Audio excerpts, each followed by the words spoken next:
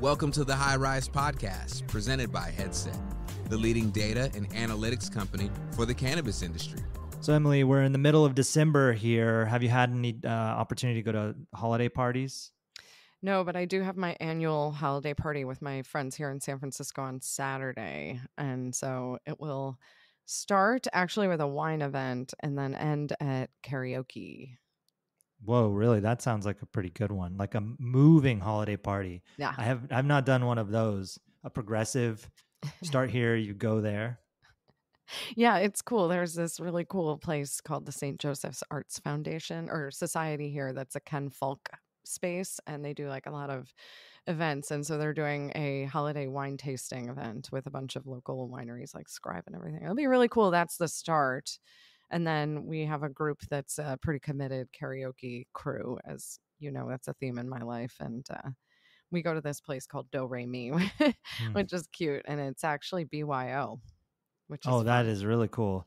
Yeah. Do you sing holiday karaoke or is it just traditional karaoke? It's the tradish, Yeah. but I'm sure we do have a ambitious singer in the crew, so I'm sure someone will do the Mariah Carey All I Want for Christmas. She's got a set of pipes, so Wow. I condone it. Yeah, what about you? Yeah, went to one this weekend, had one the weekend before. Seems just to be that time of year. It's kind of nice that it's back, after all the kind of COVID slowdown. I think there were some last year, but just seems to be like fully ramped. But I bring it up because we wanted to bring something to the party, and so we had a bottle of wine, and I was like, well, this is fun, but like maybe we should bring some weed, just as kind of something more interesting. And so I went to the store on the way and kind of looked around for something that was good for maybe a group that doesn't consume often, certainly doesn't smoke. So, flower and pre-rolls would be a probably wasted. So I kind of went to the edibles and beverage section and looked around, and really there weren't that many options. So I ended up with like kind of a low dose, like a 5 milligram gummy. They did have one like kind of holiday peppermint bark type product, but those were 10 milligrams per serving. And I'm just I know that's like the standard serving size, but I'm really not sure how much they consume. And so I don't want to have them overdo it and to have to like give all these explanations of, you should maybe cut this in half or something to start. It's just like too much overhead. No one wants to do it. Right. Yeah. And 10 milligrams to a lot of people is nothing. 10 milligrams to a lot of people is a lot. And so I like to start with the 5, but it really got me thinking about holiday products in general, outside of, I'm in Seattle. And so looking at the Seattle products, but what else is out there? And there's actually a fair amount that we see in the Headset data that come up at this time of year in the sales numbers. And that kind of made me happy because I was a little bummed out that there wasn't more selection this year. And I remember in years past, early days of the legal market, there was much more of it, but it seems to have pulled back a little bit. But some that I saw in the list, and you may know even more, but I saw sugar cookies from brands like Dr. Norm's, Big Pete's. Those are California brands, I believe. There was this one looked really cool. The Camino gummies. They'd have like a holiday punch. And I actually pulled the data on that. And for the month of December so far, I mean, we're, barely 2 weeks into it here. It's 5% of Kiva sales are going to these holiday gummies right now. So they're doing well.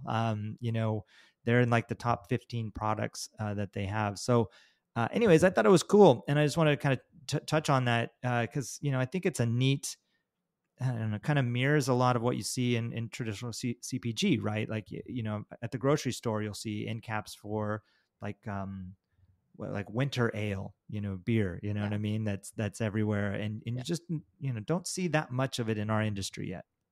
No, I mean, I think this is a sign, like you and I discuss frequently, that this is a consumer products category. And so this is a maturation of an industry where you do plan many quarters in advance, by the way, to have a holiday offering. And holiday offerings, and to your point, in other consumer categories come in the form of flavors, but all in packaging, of course, but also in kind of merchandising together. So there's ways you can do kind of gifting packs or things like that, which, as you actually pointed out when we were prepping, can be more difficult in our industry because of the labeling and all of the trace and track and trace that we have to go through in our industry. But still, I think it's really exciting. I did see the Kiva step on that, and Kiva has been a leader on this. They've always been one of the first to go in the form of having an offering around the holiday. And they also, as you know, I think they had the gravy packets, which I Oh, they thought was do a have really good. gravy packets. I Yeah. saw that too. Yeah. Yeah. So I like this. I think it's a fun way to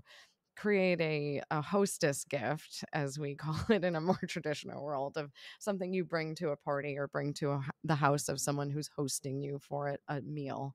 And yeah, yeah, so I'm excited by it, and I like seeing that our industry continues to push forward on this consumer product trajectory to offering these different things. So Yeah, pretty I'm cool. sure. Yeah, it is cool. And I'm sure it takes a lot of work and a lot of planning. And yeah, without the marketing, it's pretty tough. You got to get that shelf space too, and Yeah. retailers have to make room for it. But I think it's Mhm. a neat trend, and I think it carries with that theme of normalization. When you're able to bring it to a party like that, and even if they're not a consumer, at least it's now in their house and they can choose. Versus the non-consumers that will not go out of their way to go to a retailer and shop. Right? It's Yeah. getting people into the category can be tough. So this is like a good way to do it, and it's still kind of fun and kind of unique. And when we got to this party, it was in a wine bag with wine, and there are these gummies of Pioneer Squares here, from Craft Elixirs, just really good stuff. And he put it in like the side and kind of was like, oh, this is the good bag, and like kind of, even though there was already like 10 bags of wine, like everyone brought a bottle of wine, right?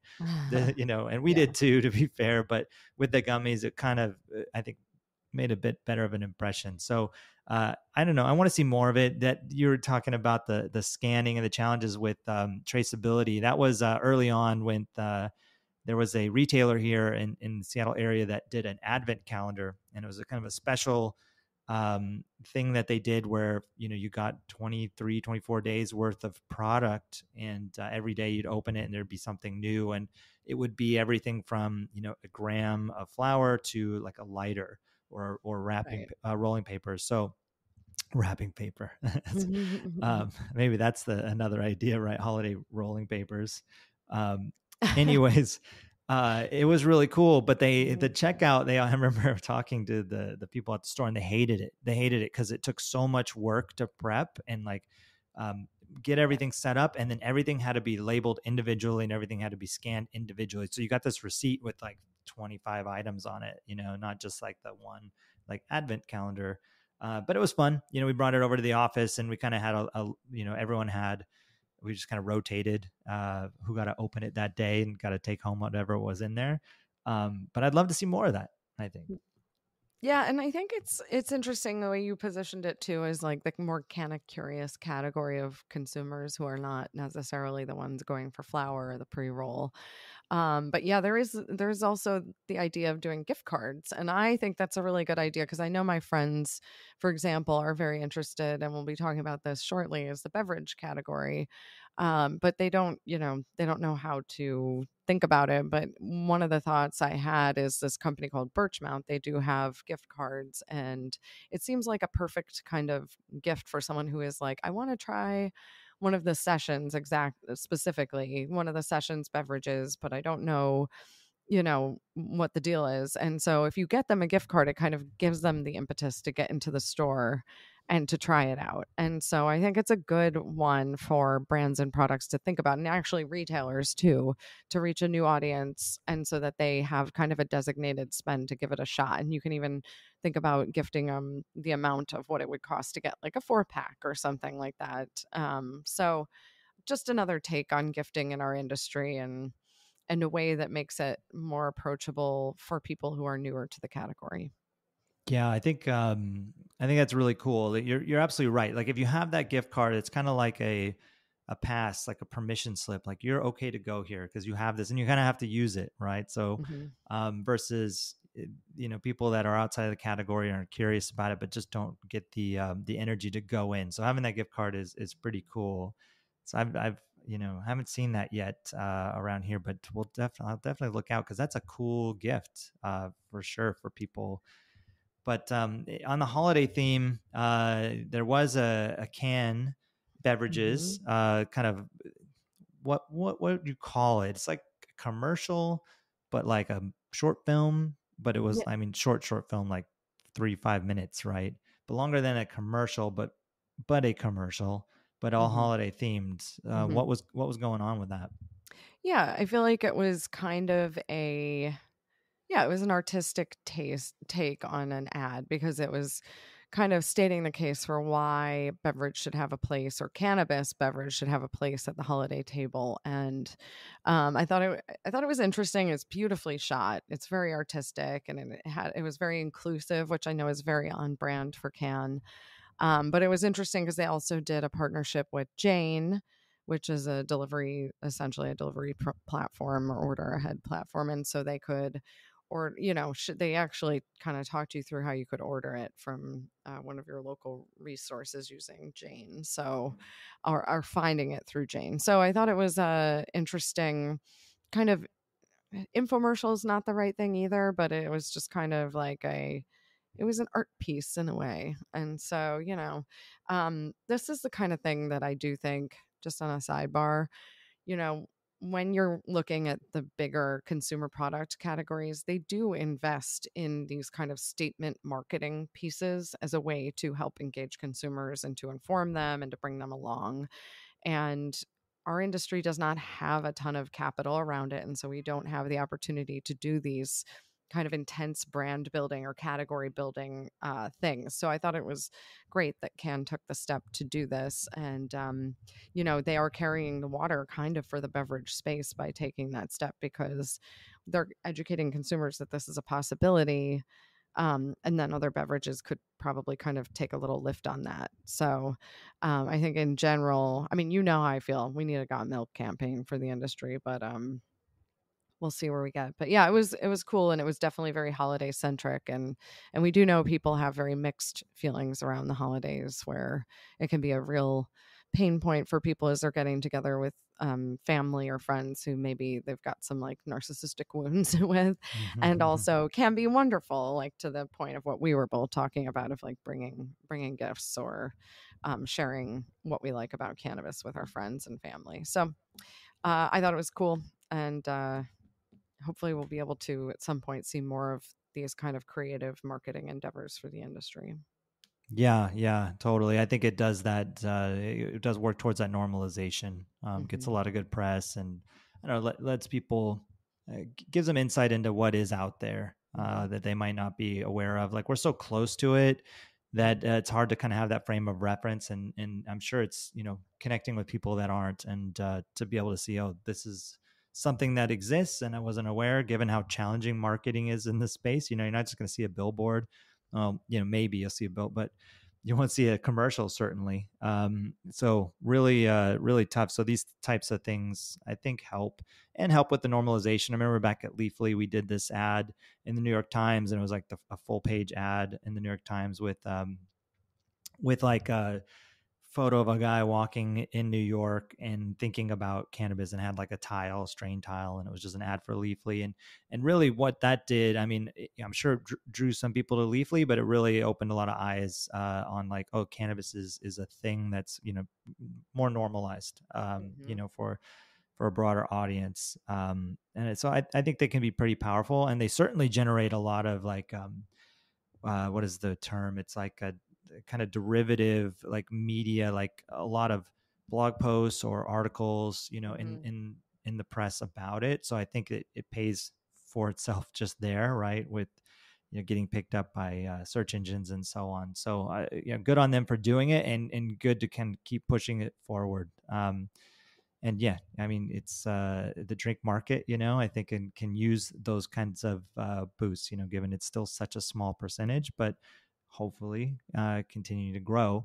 But I also do want to talk about the drink market, and not related to holidays, but just drinks in general, because this was a pretty big headline with Canada being so locked down on drinks, right? 10 milligram maximum in a beverage. And I think you could get 5 beverages because it had to do with weight. And I don't know, when they did the rules, I don't think anybody really thought about actually how restricting it was going to be.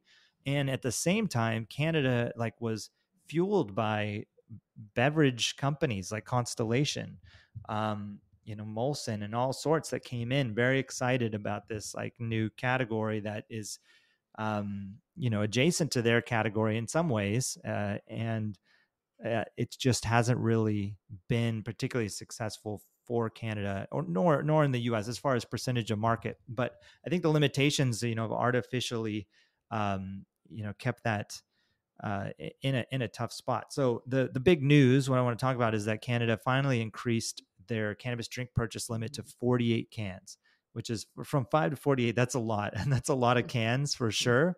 But if back to our holiday party, you're hosting, you can go in and buy 48 cans, for your big party, versus buying 5, and then having 10 milligrams per can, and kind of having to, you can't really share that much of that, and not great. So yeah, pretty big news. With respect to the amount of cans, but it's like four 12 packs, and yeah, got me thinking a bit about Strange Brew, Yes. which I haven't seen in probably decades.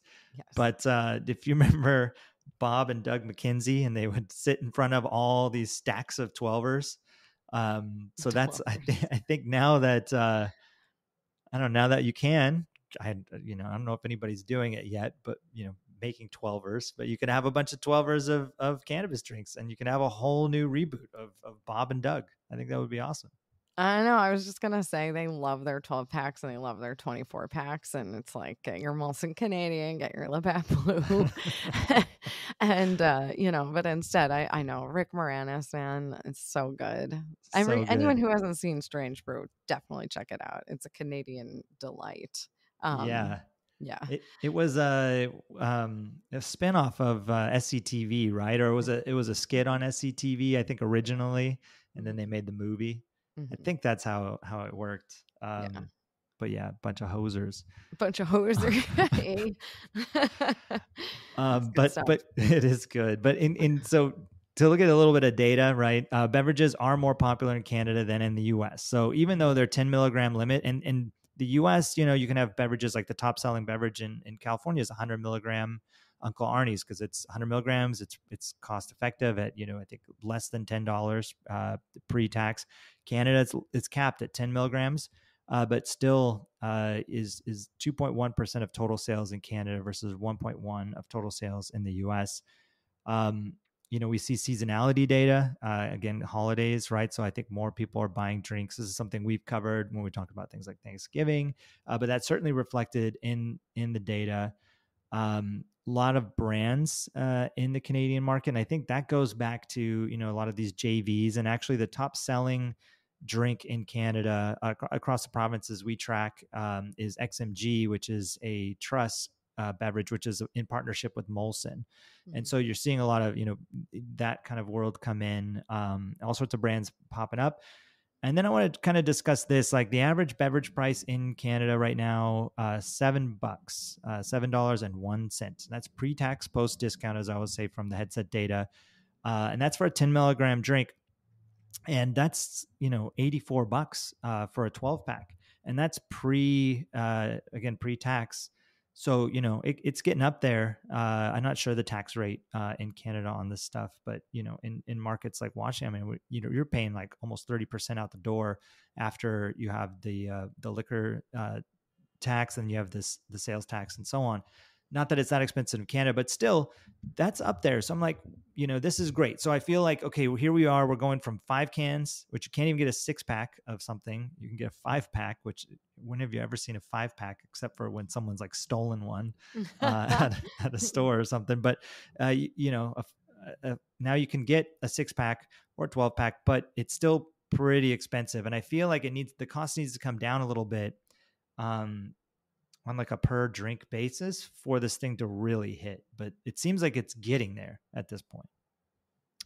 Yeah, I think it is getting there, and I think it's good for Canada that they've started to open this up. And I don't know. Maybe there's something to keeping it at 10 milligrams a can, because 100 milligrams a can is a lot, and That we would be know a lot. that's it's driving the market here. And I don't know. Since I think it is a category that attracts the more canna curious, as we've been talking about, I do sometimes wonder if they stumble into a 100 milligram beverage, they didn't realize what they're doing. That's not ideal. I mean, that's kind of one of the first ways I had too much cannabis was with a Dixie Elixir product in Oh, sure. Yeah. Colorado back in like 2014. I think I took like a capful and I was like, oh, damn. But, Yep. things have come a long way since then, of course, and good for them for being pioneers. But I do think that it's a little bit interesting in Canada. They've got this, and it kind of forces the playing field to be leveled out at the 10 milligram per beverage. And so you got to figure out how to get your costs contained and create some margin around this product and distribute it intelligently. So whereas in California, a lot of these companies were very brave and bold and knew they had to lead the market in terms of these 2.5 to 5 milligram beverages, but the market's still living at that 100 milligram level where the calculus is milligram per dollar. So Right.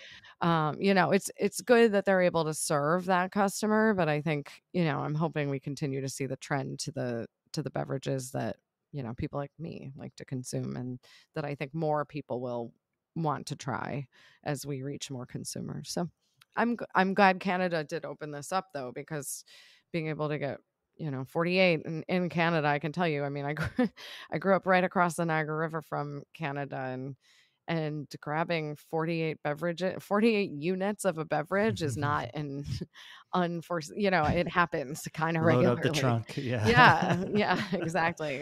The Not that we're 12ers. encouraging that, but it certainly happens all the time. Yeah, go for it. Live Go your best for it. life. Yeah, I right. don't know. Now you get 48 of them. I love it. Yeah. Yeah, I'm with you. The 10 milligram, it's kind of a nice entry point, 10 or less too. And people can work their way into the hundreds, but the hundreds aren't going to bring new consumers to the category. I think Mm-mm. it'll do the opposite. Mhm. So, having 10 or less and being able to buy a 6-pack or a 12-pack is huge. And then getting to that scale, because I think the pricing is a tough part. And I was looking up some numbers, like where is the cost? Because if in California you can get 100 milligrams of THC and an Uncle Arnie's for less than $10, these 10 milligrams, it's not necessarily in the milligrams of THC, but it sounds like it's more in the production. And I think it's the lack of scale. Because when you have like Molson Coors, you're like, well, they know how to do it, but it's because they've got these massive factories probably spread all over Canada. They're just cranking them out. And when it comes to cannabis, it's certainly not at that kind of scale, right? So maybe until we see that, but I would love it like $5 a can, like a craft brew. I feel like it needs to get there. Maybe $4. It's like $7's just still a little steep for that 12-pack. But maybe you get the cannabis premium and all of that. But I don't know. It'd be nice if it was a little cheaper. It would. It's a little steep, but I do think you're right. It's subscale, and we have seen, and we use our headset data to track inventory levels. Like, you don't want inventory building on these. You want to be able to sell them through. And then I do think one thing I meant to mention is that I think the cans that they have to use does have a special coating so that it doesn't eat away the THC. Yeah. So you have to. It may be a different. And they're cost. child proof, right? That's another piece. I break a nail every time I open a cannabis beverage, which is not ideal. But I figured out, I mean, obviously I got smart after the first time I did it. I'm exaggerating. I use a knife, but I don't think that's the point. I don't think I should have to use a knife. You use a knife to poke on the end of it so you can shotgun it, right? That's where the knife comes. Yeah, I stab 2 ends and then I turn it into an actual smoking device when I'm all done with it. That too. Right? That's for the real ones, okay, gang? Okay. Well, it's still cool, and it's progress, and it feels like it's easy to write rules. It's hard to change the rules, as we've seen in so many places. So it's neat that they're doing this. Hopefully, we start to see that reflected in the data. Maybe it goes from 2% to maybe a nice 3% of the market, but we'll see. Before we close out, I do want to touch on what we talked about last week for our loyal listeners. Everyone's aware of where the safe landed. We were very optimistic, like I think all of us in the industry were. I don't have much to say other than I think I'm an optimist in general, and I think it's better to be an optimist. But these types of things, when they don't work out, certainly like hurt more, than being the cynic or the pessimist, where you're like, well, I wasn't expecting anything in the first place. But I'm still. I think that we've talked about it ad nauseum about, the people that this would impact.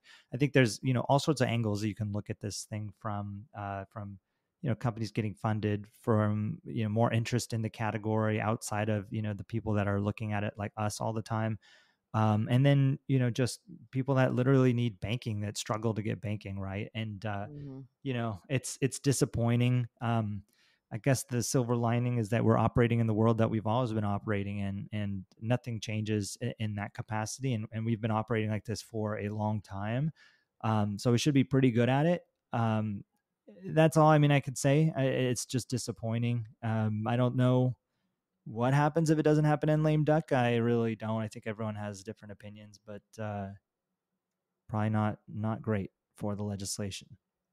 Well, it's very clear since the action after it didn't get included, once it became clear it wasn't going to be in the NDAA, the markets have clearly let us know what they think about it, which is that they're very pessimistic that anything positive happens here and what it actually means for the potential of the industry. So that's being priced in. I think today is December 12th. We hit kind of like low lows on these stocks, and which is too bad because they're demonstrating that they're solid companies in general. But so, it created a sucking wind of a vacuum on the capital interest in it. But and it's funny, I think, we've talked about it a bit on the pod that Morgan and I got into this kind of stemmed out of a family thing. And today would have been my dad's birthday. And I was thinking, as we were kind of looking like this might happen, I was like, well, that would be kind of cool if it happened around his birthday, because he was substantially a fan of cannabis. And that would have felt like a nice little, I don't know, just like a moment of like, yeah, we're doing this and it's all working. But I think Morgan and I, we reflected, we started this year with a very low perspective outlook that this would happen. You get your hopes up. We're entrepreneurs. I think we all have a open aperture and a hopeful perspective.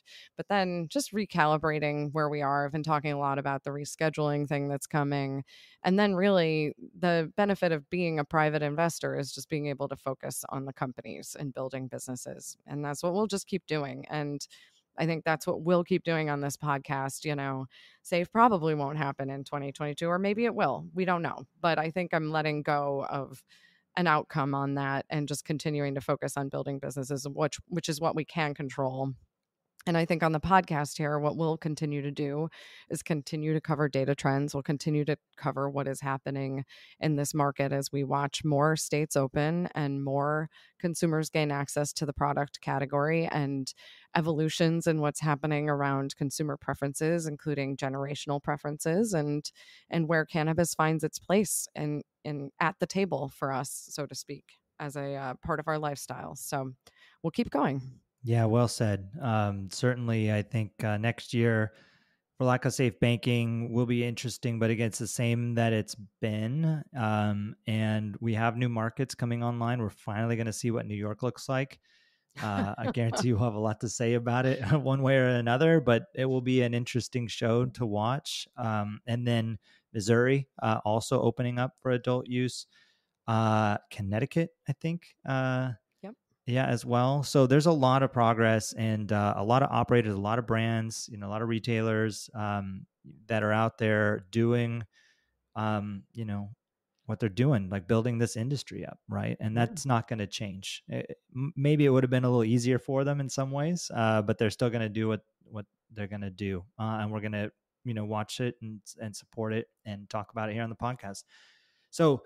Yeah, disappointing, but here we are, and who knows? Maybe we'll be surprised, but I wouldn't count on it. Yeah, maybe if something happens, we'll do a Spaces. That'd be awesome. Yeah.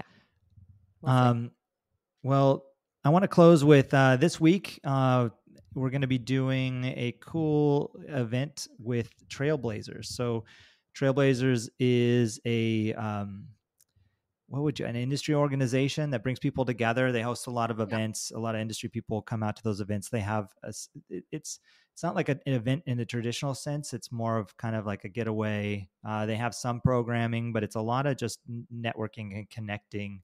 And it's a great group. We're a part of it. And they reached out. They wanted to do something to kind of talk about the year in cannabis and what we're seeing at Headset. So I'll be presenting, and then Emily and I will be doing a discussion just on the trends in the year, what to expect next year, and it's kind of going to be like this. So we encourage everyone to come on out, come and listen to that. We'll put a link in the show notes. That is happening on Wednesday, the 14th. So if you're listening to this on Tuesday, the 13th, that's just tomorrow, between 11 a.m. and 1 p.m. Pacific. So mark your calendars, and we hope to see you all there. Thanks for listening to the High Rise Podcast, presented by Headset. For more information on Headset, visit headset.io.